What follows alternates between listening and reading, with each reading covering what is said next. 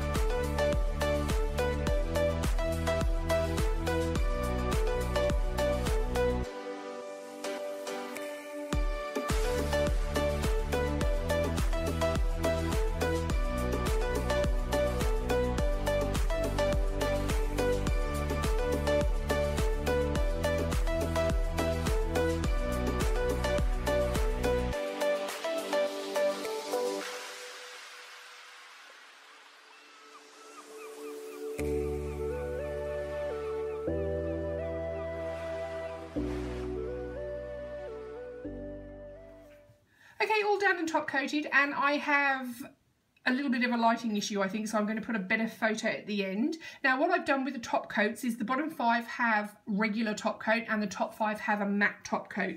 So obviously with the matte top coat, I have lost that shimmer that they have, but I think they look absolutely brilliant. They didn't smudge, nothing came off at all. They all look absolutely gorgeous. They all also stamp brilliantly over black and white. And this bottom middle one is absolutely beautiful. It's got a two-tone, like it stamps a different colour over black to what it does with the white. So you've got more of your champagne colour and then more of a sort of rose gold. So super, super lovely. These are really nice to use. They pick up perfectly every time. They also stamp perfectly every time. There's no really disgusting smell or anything like that. I've been using these for a long time. They're consistently good. They have lovely colours that they bring out, so I highly recommend them. I'm going to stop talking because I can't really say much more about them, except they're really lovely, very reasonably priced, and they are Australian made. So guys, I'll link all of the products in the description bar. Thumbs up if you like the video. If you have any comments or questions for me, pop them in the comments box below and I'll get back to you. And guys, if you haven't subscribed, please do. Don't forget, I've got some super, super exciting news coming up very soon. I will catch you in the next video. Thank you very much for watching. Bye.